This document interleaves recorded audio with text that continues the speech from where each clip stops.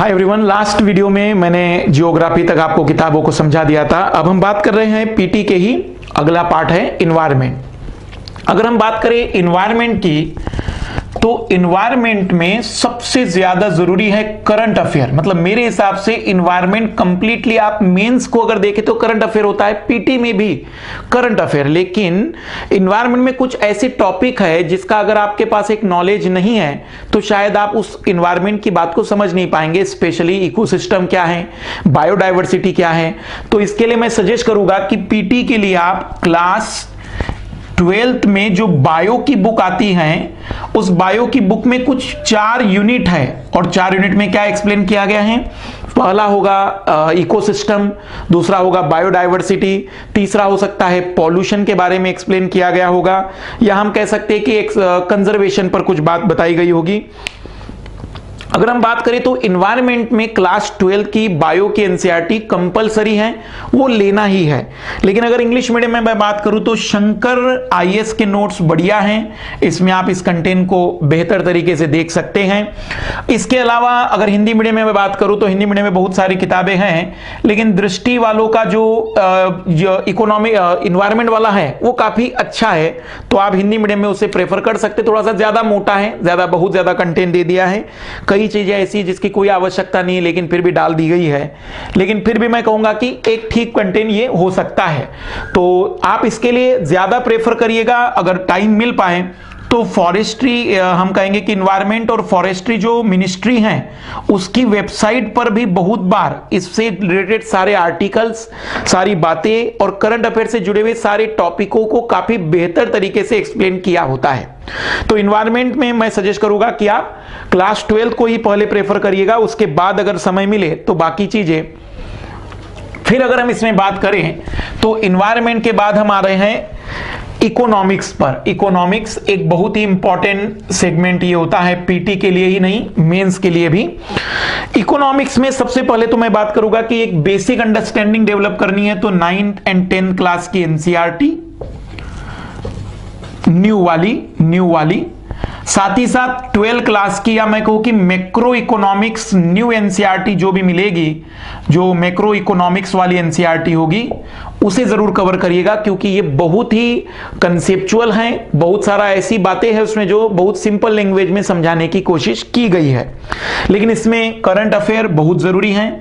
इसमें आप हर साल जो इकोनॉमिक सर्वे आता है वो पीटी में भी और मेंस में भी बहुत इंपॉर्टेंट है, तो इकोनॉमिक सर्वे इसमें लेना है। और हर साल जो बजट आता है उस बजट से जुड़ी हुई सारी बातें हमें पढ़नी पड़ती हैं। इस कारण से current affair, economic survey, budget और इसी में हम कहेंगे कि आपका करंट अफेयर बहुत ज्यादा आपकी मदद करता है, इसलिए आप इसमें इन चीजों को जरूर कवर करिएगा। इसके अलावा यूट्यूब पर भी आप इसमें मदद ले सकते हैं, कुछ चैनलों पर ठीक ठाक वीडियो भी है इसके, तो आप इसमें YouTube की भी थोड़ी बहुत मदद ले सकते हैं। लेकिन 9th and 10th क्लास की एनसीईआरटी नई वाली, मैक्रो इकोनॉमिक्स शायद 12 क्लास की एनसीईआरटी है ये, इकोनॉमिक सर्वे और बजट ये कंपलसरी मान के चलेगा, क्योंकि ये बहुत ही कंसेप्चुअल पीटी और मेंस दोनों के लिए बहुत ही इंपॉर्टेंट होता है। इसमें हाँ कुछ टॉपिक ऐसे हो सकते हैं जिन्हें आप अगर हटा दे तो भी चल जाएगा, लेकिन माइक्रो इकोनॉमिक्स बहुत नहीं के बराबर पड़िएगा, क्योंकि शायद ही कभी एक आध सवाल उस पर बनेगा पीटी में भी और मेंस में भी। तो माइक्रो इकोनॉमिक्स को अगर आप छोड़ भी देते तो चल जाएगा। इसमें थोड़ी बहुत मदद करती है मैगजीन जो आप मंथली लेते होंगे, उसमें बहुत सारी बातें इसमें मिलेगी।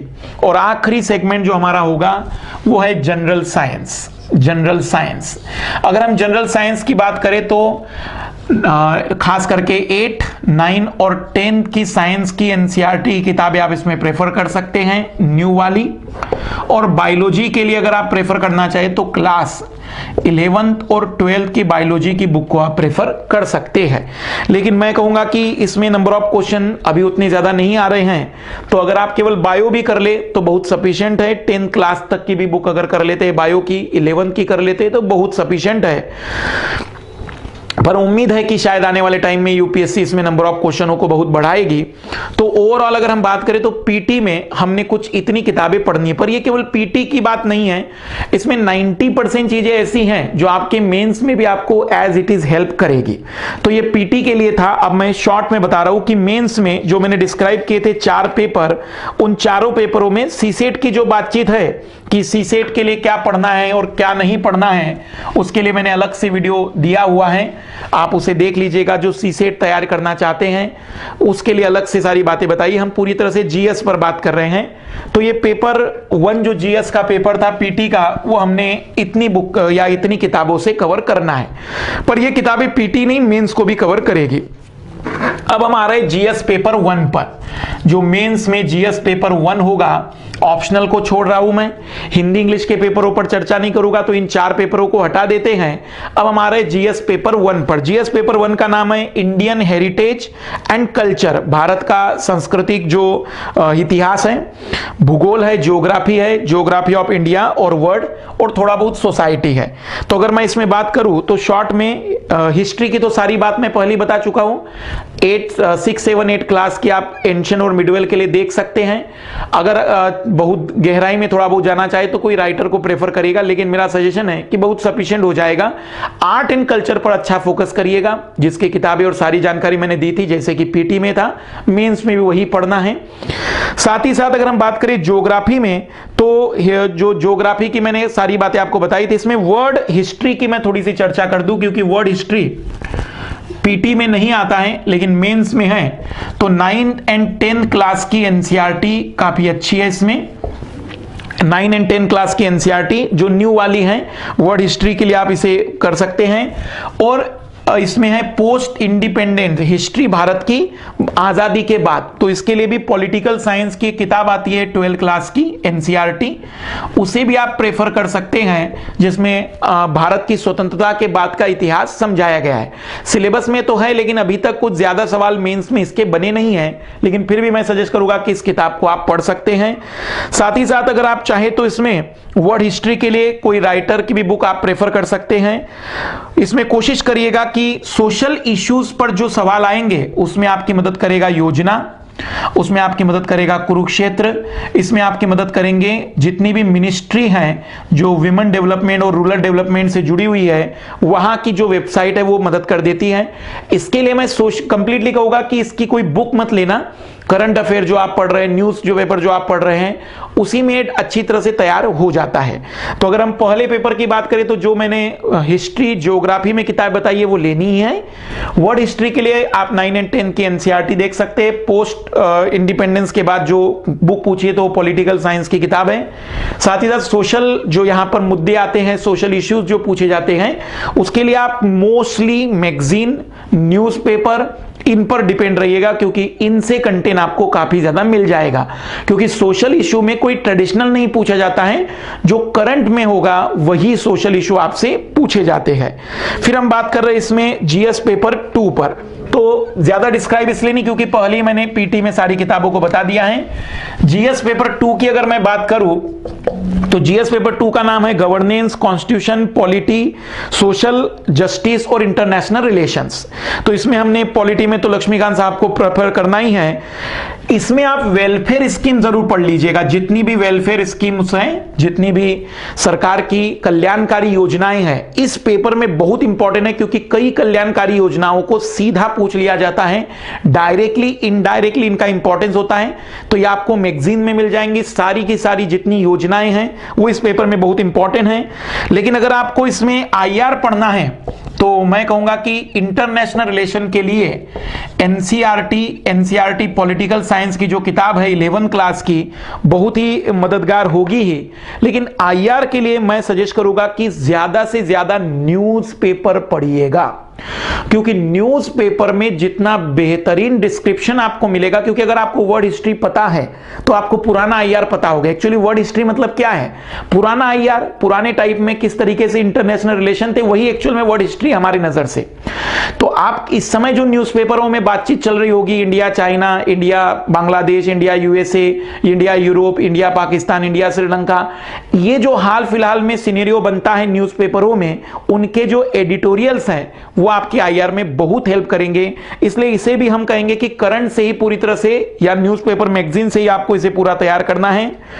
जो हमारा तीसरा पेपर होता है, पेपर थर्ड के नाम से, जिसका नाम है technology, economic development, social development, biodiversity, environment, security and disaster management. तो इकोनॉमिक्स में तो मैंने बता दिया, इकोनॉमिक सर्वे बजट तो आपको लेना ही है। टेक्नोलॉजी में अगर हम बात करें तो साइंस रिपोर्टर नाम से एक बुक आती है। साइंस रिपोर्टर नाम से जो बुक आती है, वो अगर मैगजीन आती है, उस मैगजीन को अगर आप ले सकते हैं तो साइंस रिपोर्टर मेंस के लिए काफी अच्छी होती है। पीटी में भी उसका बहुत सारा कंटेंट आपको मिल जाएगा, तो साइंस रिपोर्टर यहां पर आप प्रेफर कर सकते हैं। साइंस और टेक में ज्यादा से ज्यादा कोशिश करिएगा। एक एनसीईआरटी की भी आती है किताब साइंस एंड टेक्नोलॉजी में, जिसमें स्पेस टेक्नोलॉजी, डिफेंस टेक्नोलॉजी, इस पर भी शॉर्ट में डिस्क्रिप्शन काफी अच्छा दिया हुआ है। डिजास्टर मैनेजमेंट के लिए, डिजास्टर मैनेजमेंट जो सिलेबस है, इसमें मैं कहूंगा कि डिजास्टर मैनेजमेंट में एआरसी, जो एआरसी की रिपोर्ट थी, डिजास्टर मैनेजमेंट रिपोर्ट 2 में काफी अच्छी तरीके से एक्सप्लेन किया है। साथ ही साथ क्लास 11 की एक सप्लीमेंट्री बुक है सीबीएसई बोर्ड की क्लास 11 की एनसीईआरटी की सप्लीमेंट्री बुक है, उसमें भी डिजास्टर मैनेजमेंट को काफी अच्छी तरीके से समझाया है। तो इसमें जो डिजास्टर मैनेजमेंट है उसे आप इसमें से कवर कर सकते हैं। इन्वायरमेंट जो हमने पहले बताया था वही कवर करना है। साथ ही साथ इसमें जो सिक्योरिटीज हैं, मैं कहूंगा कि सिक्योरिटी के लिए ज्यादा से ज्यादा कोशिश करिएगा फिर से न्यूज़पेपर और मैगजीन पर, क्योंकि इनकी भी कोई अच्छी बुक अगर हम कहेंगे तो फिर वो अलग अलग जगह से अलग अलग कंटेंट मिलेंगे। ज्यादा बेटर है कि इसमें न्यूज़पेपर, देखो बुक उन जगह पर परचेस करिए जहां पर बहुत सारा कंटेंट एक ही जगह मिल जाए, पर जहां लगे कि उसमें से एक टॉपिक अच्छा है, दूसरा टॉपिक किसी और में अच्छा है, तो वहां न्यूज़पेपर, मैगजीन, इंटरनेट की आप ज्यादा ज्यादा मदद ले सकते हैं। तो जैसे डिजास्टर मैनेजमेंट हो गया या मैं कहूँ सिक्योरिटीज हो गया, इसमें आप इंटरनेट की मदद ले सकते हैं। इसमें बहुत सारे आपको आर्टिकल्स मिल जाएंगे, फिर वो जीके टुडे हो सकता है या विजन वालों पर मिल जाएगा, इनसाइट वालों पर मिल जाएगा। तो थोड़ा बहुत यहां पर आप ज्यादा हेल्प ले सकते हैं इंटरनेट की। यूट्यूब पर भी आपको इसके कुछ वीडियोज मिल सकते हैं। और आखिरी पेपर है जीएस फॉर एथिक्स। बहुत सारे स्टूडेंट हिंदी मीडियम के, स्पेशली मैं कहूंगा, इस पेपर में बहुत परेशान होते हैं। थोड़े से इंग्लिश मीडियम के भी जो लोगों ने क्लासेस ज्वाइन किया होता है, उन्हें लगता है कि इस पेपर को सबसे पहले तैयार करें। शायद क्लासेस वाले लोग भी ऐसा माहौल बनाते हैं कि इस पेपर को नहीं किया तो फेल हो जाएंगे, पर इसके लिए तैयारी बहुत कम समय की चाहिए।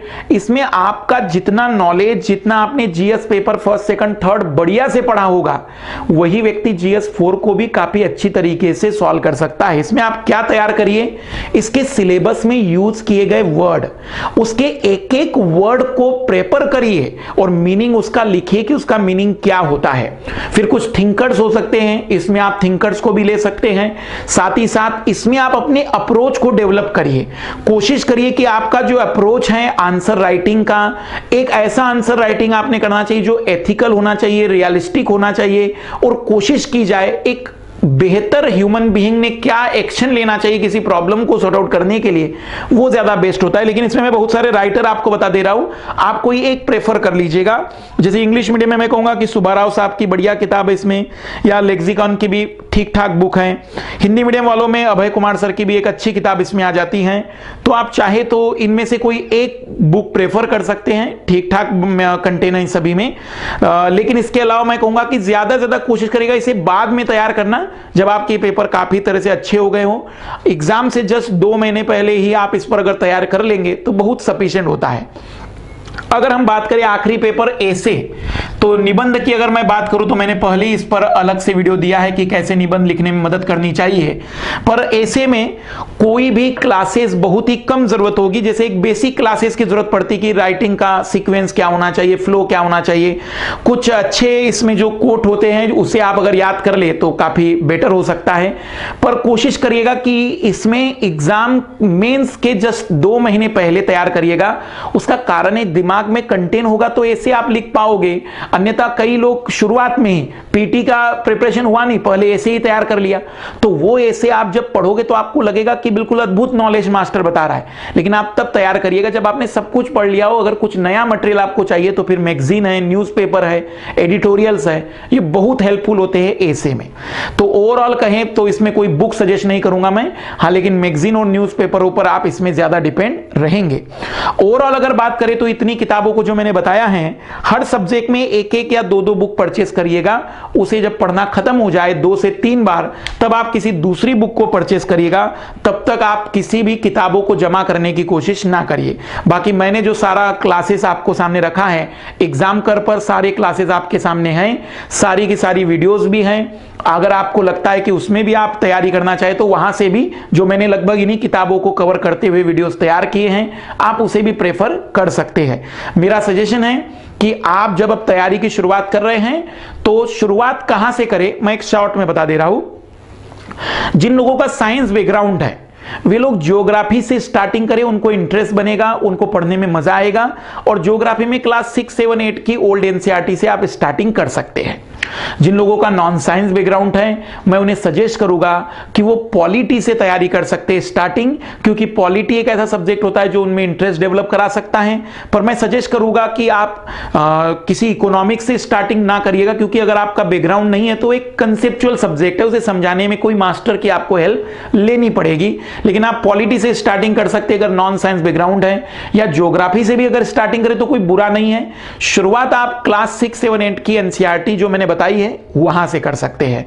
नेक्स्ट वीडियो में मैं अब डिस्क्राइब करूंगा कि क्या तैयारी का स्ट्रेटजी होना चाहिए, साथ ही साथ अगर हुआ तो मैं आंसर फॉर्मेटिंग से लेकर किस तरीके से आंसर लिखे जाने चाहिए और ये नोट्स कैसे बनाने चाहिए, उस पर मैं अपनी अगला वीडियो दूंगा।